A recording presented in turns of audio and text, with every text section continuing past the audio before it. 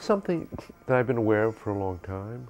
I mean, I believe it started, as I understood, around Marconi, that it was a statistical device. And once the world became accessible by wireless, the problem got to be then, well, if we wanted to track down how many stations you have to go to find the area where you were looking for. There's all the variations on this, how our degrees of our connections.